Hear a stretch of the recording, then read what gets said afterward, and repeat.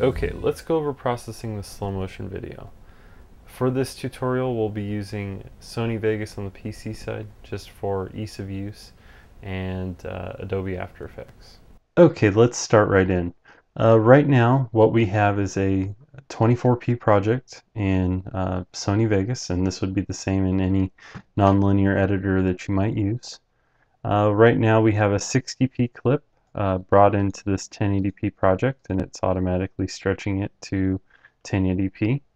What we're going to do is we're going to slow down the clip. So to do that, we're going to change the playback rate to 0.4.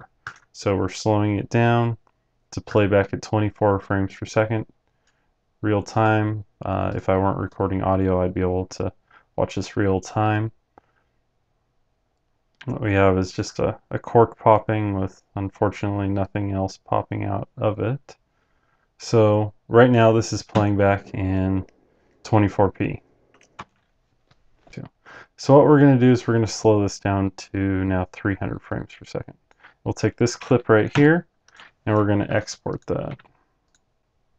And I'll render that out. Actually, if you wanted to, you don't have to do this step with your nonlinear editor. If you just have After Effects, you can just bring the footage into After Effects and work with it that way.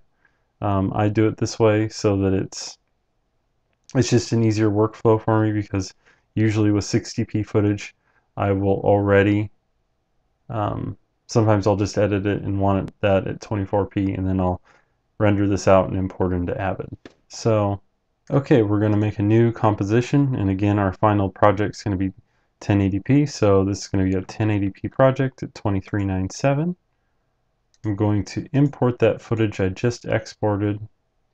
Before I drag it to my composition, I'm going to interpret the footage, and I'm going to have it loop 7 times.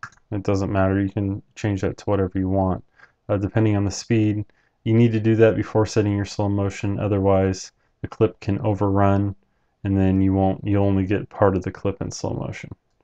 So I'm going to drag this down. Map the speed. So for motion vectors, I've got this set to best. Image prep none. Speed is a remap mode. And we'll do a motion weighted blend. This isn't the greatest thing to try to resample because there isn't a whole lot going on, but we're going to do it anyway. So speed. Right now it's at 24p at slow motion from 60p. So to get to 300 frames a second, we would set this at 20%. 20% of that.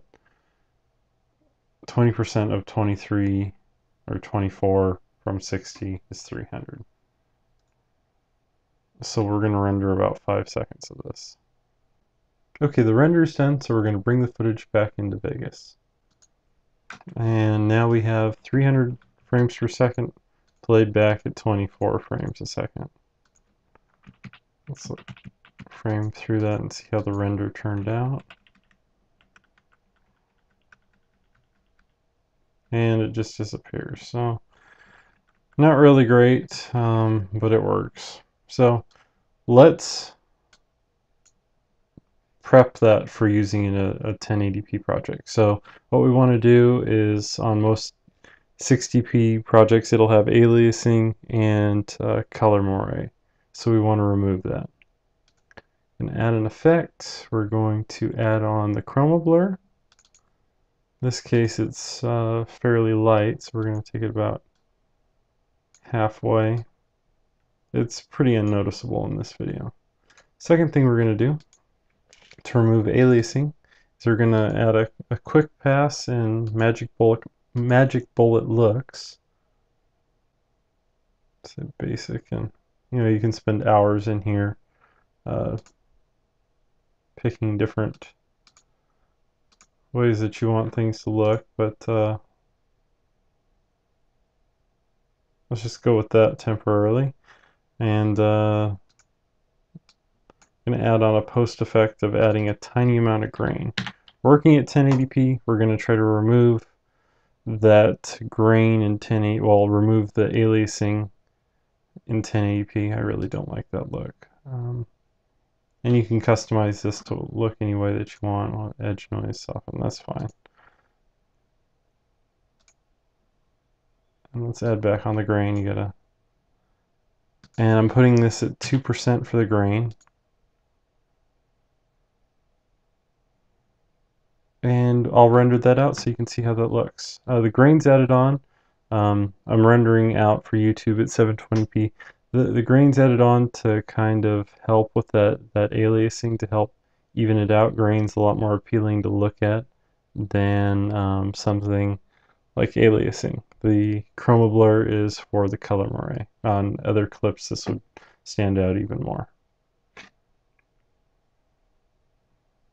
So in a nutshell, that's the quick and easy PC workflow for slowing footage down to 300 frames per second.